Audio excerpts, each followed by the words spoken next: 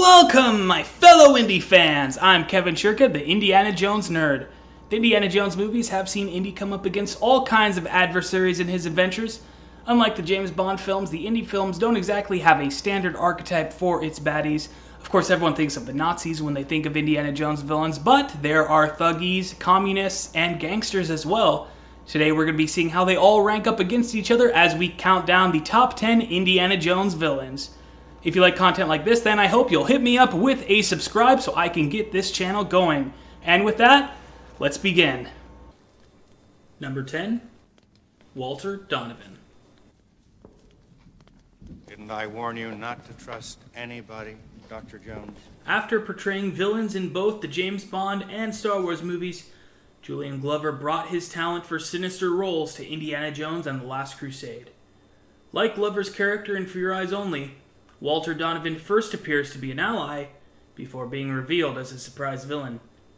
His crimes, along with neglecting his guests, include selling his country and his soul and shooting Sean Connery in the stomach. Man, this guy really hates James Bond. But this Nazi stooge received one of the best comeuppance in the franchise, aging rapidly after a drink from the wrong grill. You chose poorly. Number 9, Colonel Dr. Irina Spalko. Kate Blanchett's Soviet scientist character is a fierce, heartless woman who embodies a state which has rejected God. Obsessed with using the mind as a weapon, she develops psychic powers and seeks the treasure of Akator to supplant thoughts into the minds of her nation's enemies. An objective not unlike the role of Soviet propaganda. Spalko is also a strong sword fighter and carries a rapier as her signature weapon. In the end, her lust for knowledge becomes her undoing, as she bursts into flames after an overdose of alien knowledge.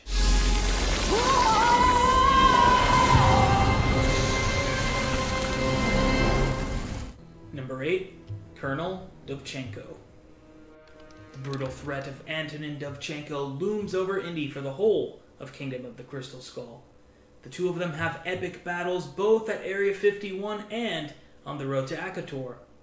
Actor Igor Jajenkin brings an intimidating presence and great physicality to the role, but also shines in comedic moments. Dovchenko is one of the toughest foes Indy has ever come up against, and is rewarded by being the dinner guest of a nest of Siafu ants.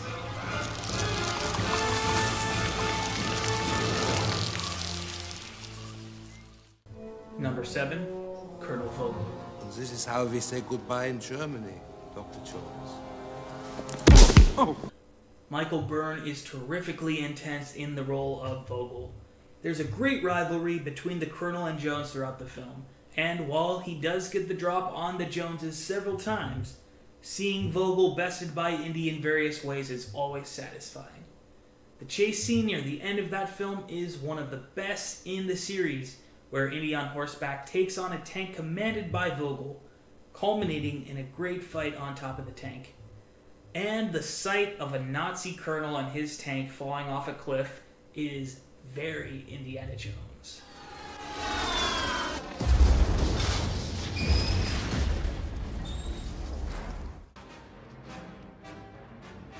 Number 6, the German mechanic.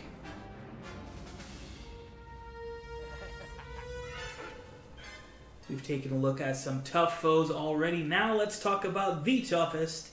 The German mechanic only appears in one scene, but he's one of the most iconic villains in the franchise. This guy is just pure brute strength, and even Indy is totally outmatched. Every single punch by the mechanic sends Indy to the ground, whereas his own punches don't even faze the German. But some quick thinking and a little bit of luck propels Indy to victory. I'm sorry. Number 5, Elsa Schneider. But you should have listened to your father. When Indy arrives in Venice in Indiana Jones and the Last Crusade, he's met by a beautiful Austrian woman, Dr. Elsa Schneider. Schneider becomes the film's romantic partner for Indy, and it turns out that taste in women runs in the family. But soon, Indy learns that Elsa was secretly working with the Nazis. She remains conflicted about her allegiances, but no villain is to go unpunished, and her greed becomes her demise. The Two-Faced role was well played by Alison Doody, who had also played a Bond henchwoman in A View to a Kill. Number 4, Lao She. A wealthy Chinese gangster, Lao She was the owner of businesses like Club Obi-Wan, the Shanghai nightclub where Willie Scott worked as a performer. Indy meets Lao here at the beginning of Temple of Doom in an arranged trade of Narhachi's remains for the Peacock's Eye Diamond. But, of course, Lao She had intentions of getting Narhachi for free and poisoned Jones. Eventually, Indy and company escaped on a flight out of Shanghai, but on an airline owned by Lao She, who had his pilots ditch Jones over the Himalayas. Lao She and his sons are the only significant villains to be left unpunished for their sins. Mostly. Number 3, Arnold Tote. Wait, I can be reasonable. That time is past. You don't need that. Wait. I'll tell you everything. Yes, I know you will. Ronald Lacey's portrayal of this Gestapo agent of few words is one of the most menacing threats of Raiders of the Lost Ark. Though not a physical threat, Tote's sick devotion to the Nazi way make him a hugely intimidating character. His costume design and facial expressions make him one of the most memorable looking characters in the films, and only more so when his hand is branded by the staff of Raw headpiece. His face-melting death is one of the very best in this series and set the bar for all villain deaths to follow. Number 2, Mola Ram. Welcome. Another terrific costume design and outstanding performance here by Amrish Puri combined brilliantly to bring this villain to life. The head honcho of Temple of Doom is surely the most evil of them all, kidnapping and enslaving children to dig in his mines. He also offers human sacrifices to Kali, where he demonstrates his supernatural power of ripping a man's beating heart from his chest. He forces adult prisoners to drink the blood of the Kali, converting them into mindless devil worshippers.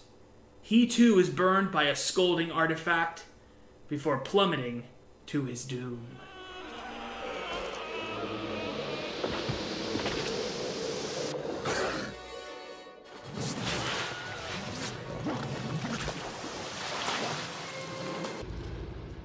Number 1, Reggie the Snake. Oh, that's just my pet snake, Reggie! I hate snakes, Chuck! I hate them! Okay, just kidding. Number 1, Renee Belloc. Dr. Jones, again we see there is nothing you can possess which I cannot take away. This slimy rival archaeologist is the best Indiana Jones villain of them all. He is Jones's equal, seeing himself as a shadowy reflection of Indy. No depravity is too low for him as he lies, cheats, and even swallows a fly. But worst of all, he aligns himself with the Nazis despite being a Frenchman himself. The character was supposed to appear in the unmade 3rd season of the Young Indiana Jones Chronicles, but Belloc actor Paul Freeman did appear in the show in another role. In the end, Belloc opens the Ark and leaves his eyes wide open.